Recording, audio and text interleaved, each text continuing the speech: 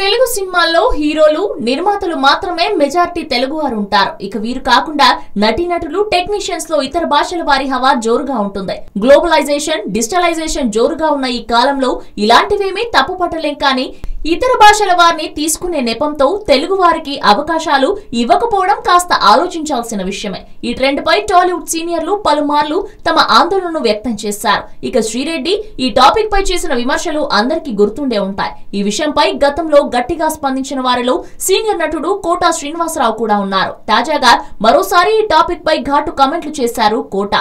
మాకు ఎన్నికైన కొత్త టీం ఈ సమస్యపై దృష్టి సారిస్తుందన్న ఆశాభావం వ్యక్తం చేశారు.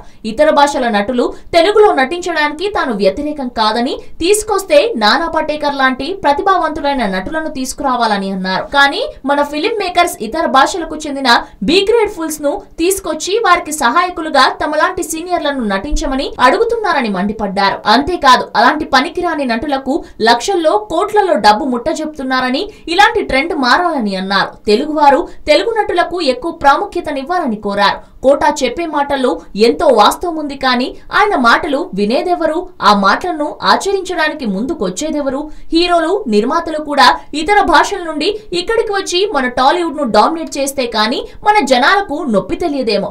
అప్పుడు తెలుగు తెలుగు అని లోకల్ రాగం, నేటివ్ తాళం అందుకుంటారేమో.